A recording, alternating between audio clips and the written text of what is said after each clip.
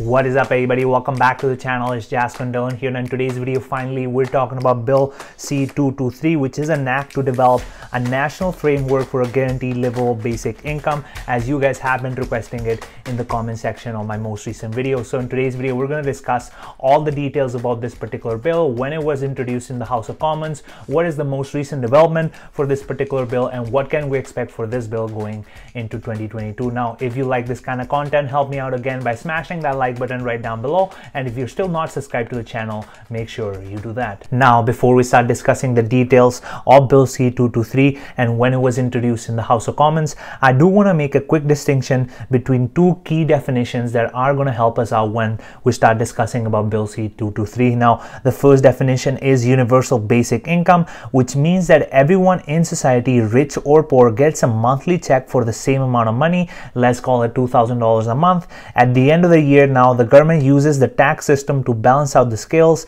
and recoup that extra cash from higher income earners who didn't end up needing that $2,000 a month. Now, on the other hand, the GBI, which is the guaranteed basic income, is the system that most people are referring to when they talk about basic income in Canada, and is the system that Bill C-223 is based on. And it is an income contingent system, meaning monthly payments only go to families and individuals with lower income. And again, the Bill C-223 that was introduced December 16th, 2021 in the House of Commons is based on this notion of the guaranteed basic income. Now, taking a look at the details of this particular bill, this bill is an act to develop a national framework for a guaranteed livable basic income.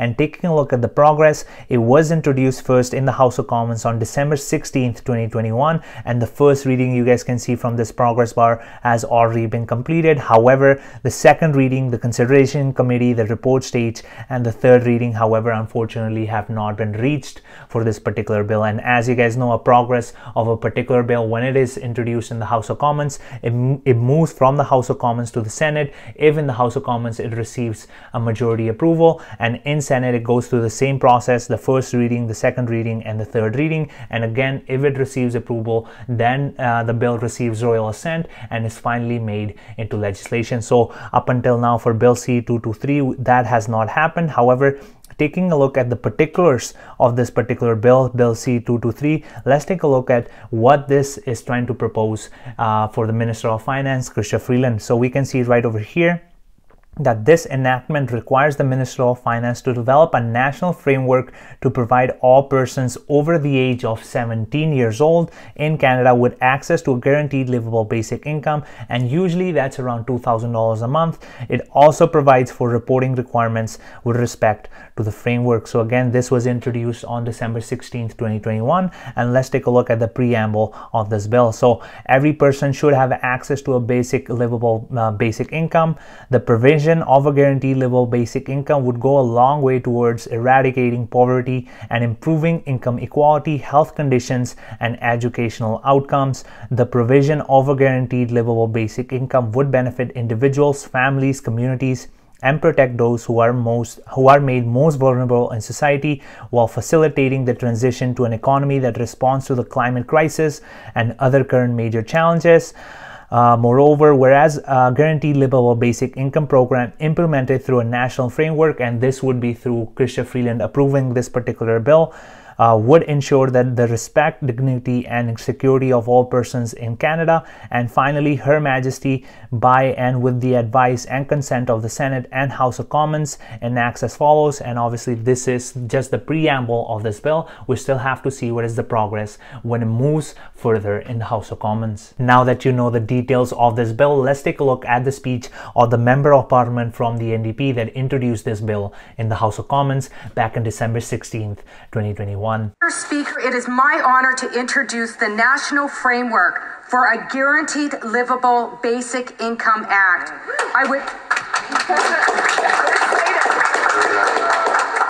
would like to start out by thanking the Member of Parliament for Elmwood Transcona for seconding my bill, my riding of Winnipeg Centre, Basic Income Canada Network, Basic Income Manitoba, Coalition Canada, Basic Income Canada Youth Network, Senator Kim Pate, former Senator Hugh Segal, and so many other anti-poverty activists across this country who contributed to the development of this bill. As we continue to find ways to make it through the pandemic, we know that those who were already left behind are even further behind. Mr. Speaker, this bill is in response to calls to implement a guaranteed livable basic income from Indigenous, territorial, provincial, and municipal jurisdictions who clearly recognize the need to modernize our social safety net. A JLBI is not a panacea, but a way forward to modernize our social safety net in addition to current and future government programs and supports.